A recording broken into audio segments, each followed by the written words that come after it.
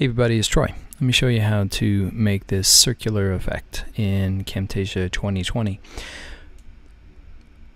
The normal recording looks like this, and you've seen it before. But to create a circular video or bubble effect, you're going to need to go to Annotations, and then not basic but bold to get a proper circle.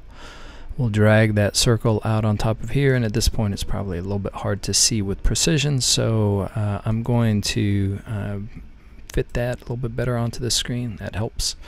Holding down the Shift key allows me to resize this thing and keep the shape properly, and if let's say that that's just about right, good enough, I can then drag this circle out so that it's the duration of my video. Then, and this is sort of the key here, you're going to right click on the track for that circle that you just put down there. Right click, and you're going to choose alpha for a track map mode. Alpha is going to expose what's underneath the circle. And there we go. Now what we've got is we've got a circle up at the top, which kind of punches a hole into what's below it. And so I've got the video and the circle and the video and the circle. Holding down the Shift key, you'll right click, or excuse me, holding down the Shift key, you'll select both of them. At least for me, this keeps things a little bit simpler. I'm going to group them. And if I even want to, I can rename that group and call this one bubble effect, or camera video, whatever it is that I want to call it.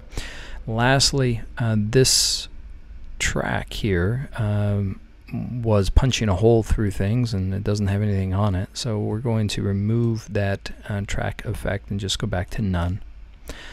And then you got it. Now last thing I want to show you is what you can do with that, some ways that you can make adjustments. Let's say something simple like I'm going to put a split here, and I'm going to put a split here, and that allows me to talk to him here, and then at this point in the video maybe I want to bring my opacity down, so I go away, so I'm talking, and then over here let's say that it was better for me to be on this side, and in fact while I'm at it, why don't I also I'll turn it so that I'm actually facing where the action is. So those are just a couple of things that you can do with that effect.